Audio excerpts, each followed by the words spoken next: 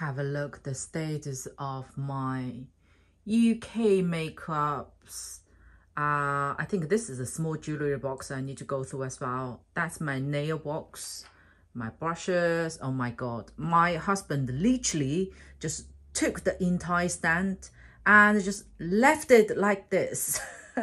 So yeah, I will have to go through all of this, including here and here and on the desk over here. The lighting isn't so good, so let's move them to the other room. You guys can see different background. Yes, I am back to UK. If you already followed me for a while, you know what I'm talking about. If you are new here, let me just quickly fill you in. First of all, welcome. I went back to China with my daughter and my husband, just planned for a short visit back in 2020. However, the pandemic started and myself and my daughter stayed in China for just under 4 years, and finally we are united again. I don't actually know where to start, and I may have to do a episode 2. Let me go through the palettes I've got. This is just part of it, considering I wasn't a makeup YouTuber. And I just realized that how many makeup I actually own. Let's go through those palettes first. Oh, this one is very, very hyper. Few years back, it is from MAGGIEx. Next, this is the USP03 Warm Neutrals. Those color combinations would still be a popular collections nowadays. Look at this color. You actually see the pan. Oh, the powder is still creamy. Look, this is still a very pretty. The powder quality is still really good. This is the Too Faced chocolate palettes. This again was very, very hyper. I still didn't like the smell. This is a NARS the face palettes back in the days, but I took the pan out, which I used the most, put it into a magnetic in here. So this and this are actually from NARS palettes. Those I used the most. Oh, this one. Oh, anyone remember this? Physician's Formula, I think, called. You know, the coconut bronzer? Very, very popular. I think it's still a very, very nice bronzer. At your house, this one is called a Warm Tone Eyes. I don't recommend this one.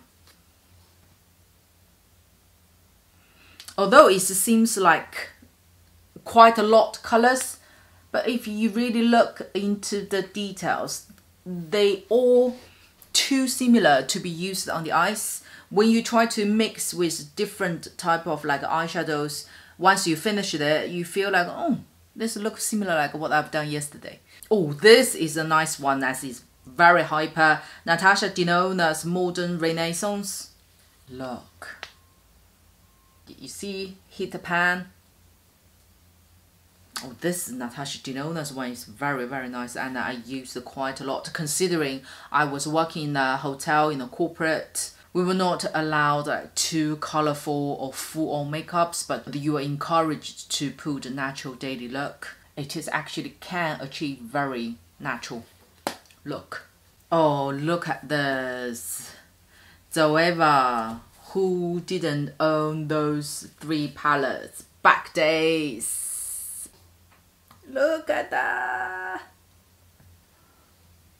The first one is more towards cool tone. The rest, the 2, especially the one in the middle, are more warmer tone.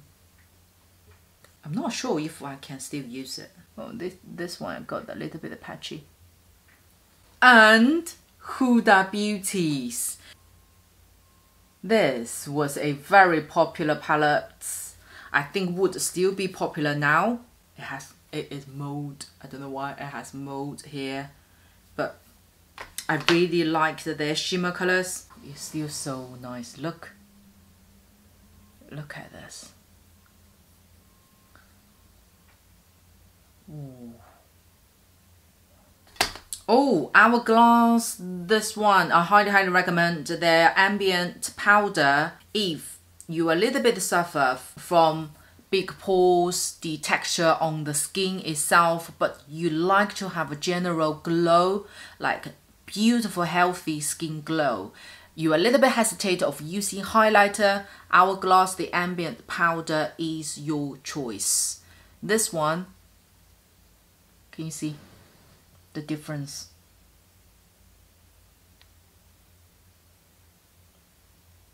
This is my actual skin reflection, and this is with the powder. It gives you a very gentle, subtle reflection, but doesn't emphasize your skin texture. So when you tilt your face, this powder still catches the lights, but look very healthy skin finish. Oh, my lovely by Terry. Oh, it's been crushed. This is a very good palette.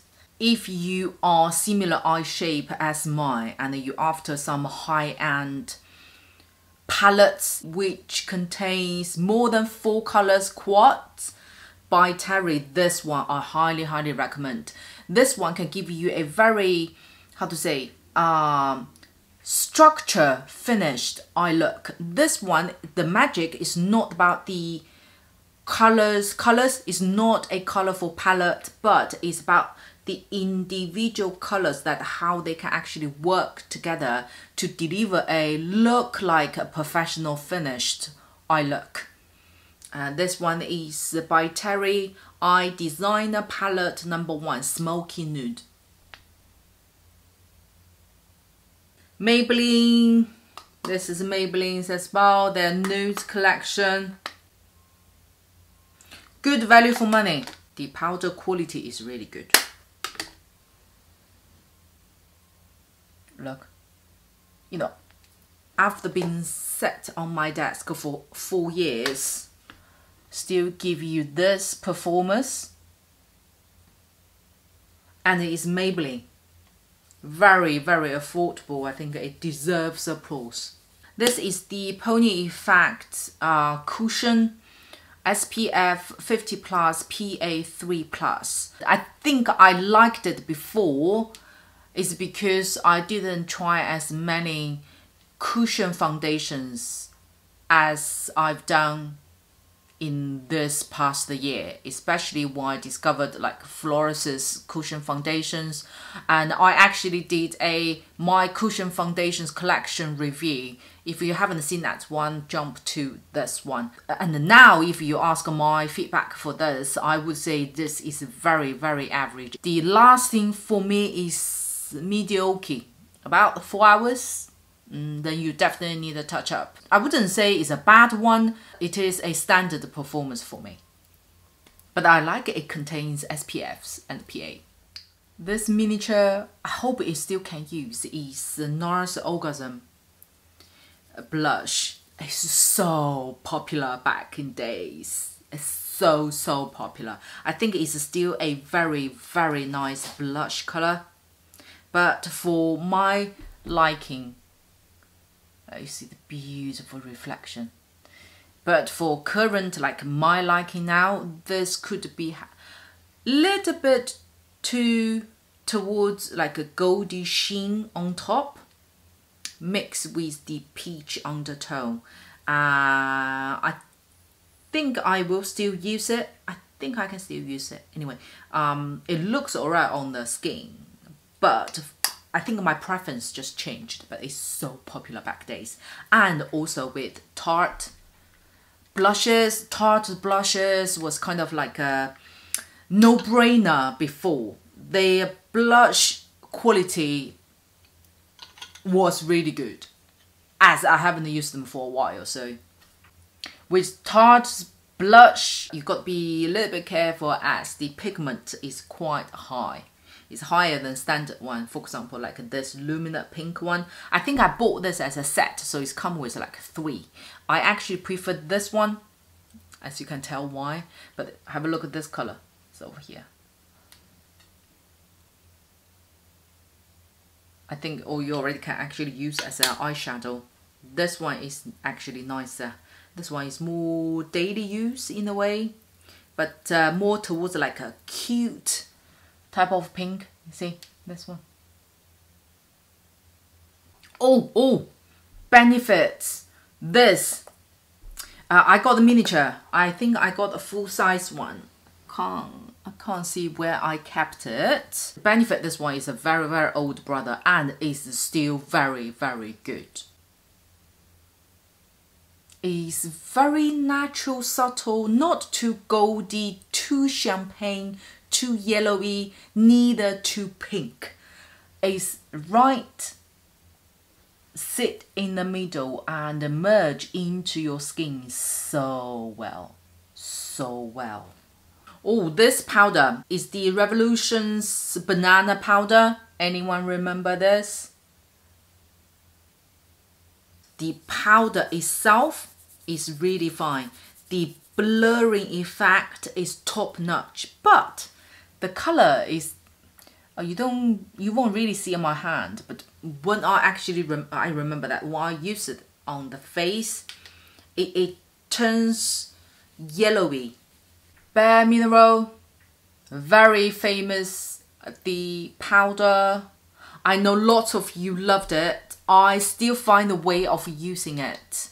Of course, my favorite one is FLORASIS, the tinted powder, which is the pressed one. I find that type of powder used with a puff apply on the face is easier compared to a loose powder like this. This is also a Benefit. I think this is the blush. I quite actually like it. It's more peachy and sun-kissed finish. It's very, very nice color for summertime. This is a nice color. Maloney's blush.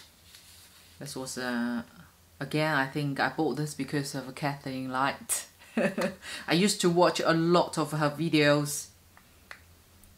Maloney was, I think is still very popular. This is very nice color, but has like a sheen on top. What's this? Kiko losing this invisible powder. Don't go for this one. Go for the more recent baked powder. That one, top notch, absolutely top notch. In here, I still got eyeliners. This one is Rimmel, this one is Maybelline, and this one is Bonjour. Maybelline's one for me is not smudge proof. Rimmel's one neither smudge proof. I just find the eyeliner, I don't know why. I think we all have different eyelid. It's just the Western brand. You see, those 3 are brand new. And I think Bonjour's one is not bad. And now look. Still, right? This container, majority are my lipsticks, foundations, concealers, everything. Okay, I'm going to highlight my favorite foundation before, which is from Dior, Forever, this one. And my color, I think I used to have 10 and this one is 20. I finished the bottle. This was my second bottle. I really, really liked this one. I don't know whether they changed the ingredients or anything or not. I haven't used the bag since, but I think I will repurchase this one. And also Dior's, this was very hyper back then, is their Air Flash, what's it called? Air Flash foundation. Do you guys remember? My color is 100. This one is like a spray. You know, it's like a tan spray. I don't know whether. Oh, Oh, they're still a little bit cold. And when you smudge out, it gives you like a little bit of mousse texture when you first touching it, and then gradually spread out just like a foundation. Compare this to, I prefer this. Oh, it's very dirty. Oh. Who remember this one? Hourglass foundation stick. It is very creamy, and I seen a lot of people using brush. Myself prefer to use a sponge. The coverage is really high, but even I'm combined oily skin, I still feel this one is a little bit like glue thick for me. Pony Effect, this foundation, I won't recommend. Estee Lauder's primer, this one is really good. This is one of my very first Burberry's lipstick. Why I bought this? Look. It's definitely not my cup of tea. It's a little bit too Barbie pink. Oh, those two are years. I think 6, 7 years. They're from Bonjour. It's their eyeshadow. Here are my eyeliners, mascaras. These two I highly recommend from By Terry. They are cream eyeshadows. These two colors are really nice, 4 and 5. When you look from the swatches, you may not get how high class this color can actually become on your eyes. I think this is definitely expired. If you look at the fresh number 5, it is more, has a purple undertones. You can use it as a base color. You can actually just use on its own to finish an entire eye look. And it also has a good, you see, beautiful reflection. And this is number 4. Once it's expired, it's showing more silver glitter on top, but it's actually supposed to be brown. Yeah, more like this brown color.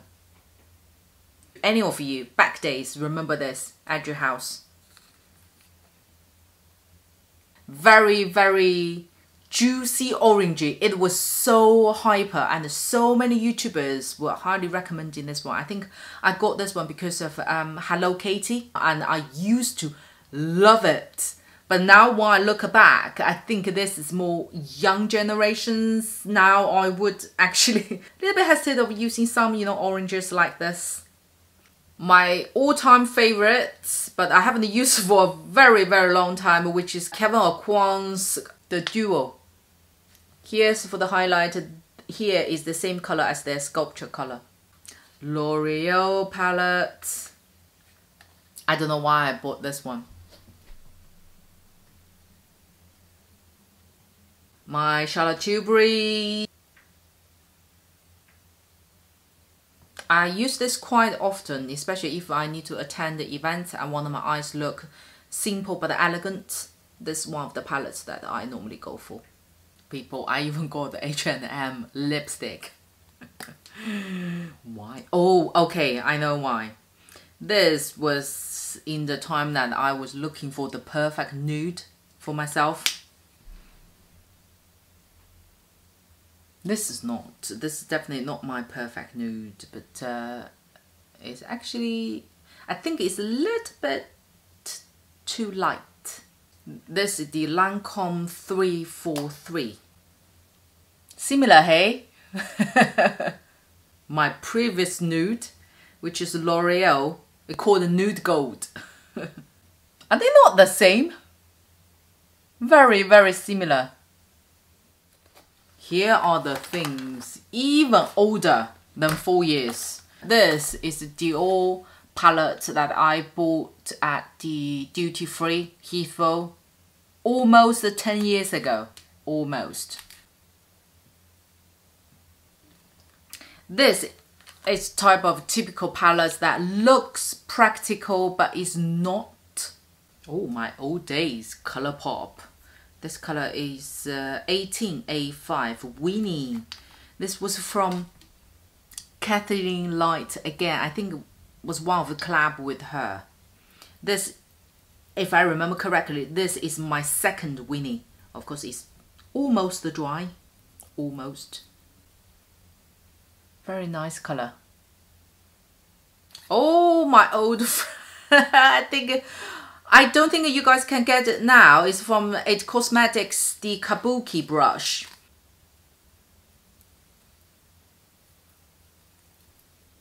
Oh, it's still nice. Oh, new brush. You guys definitely recognize this. Let me see if it still can be used. It's expired on November 2020. Oh, this is from Physicians Formula.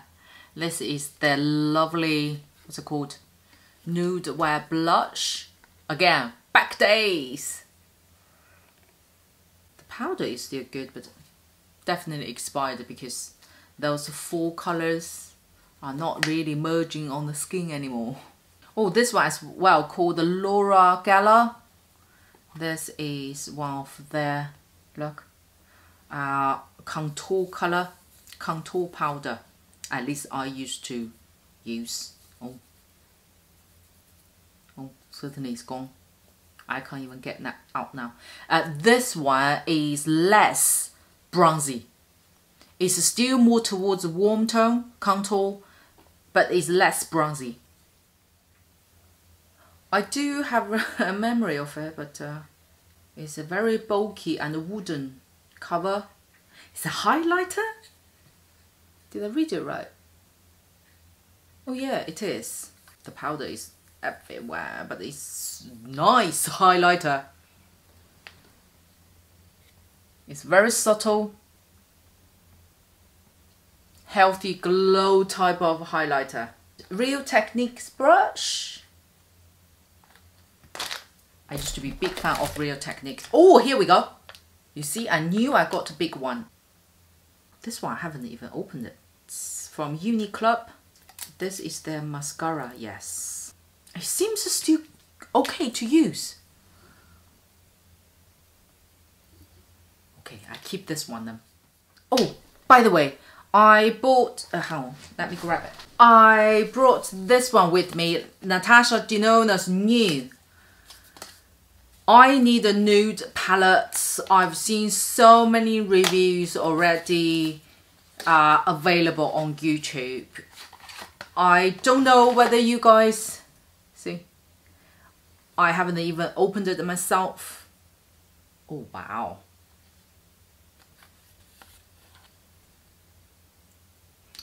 As there are so many reviews already available, just a quick question. Will you guys still want me to do a review and do a like simple tutorial with you guys?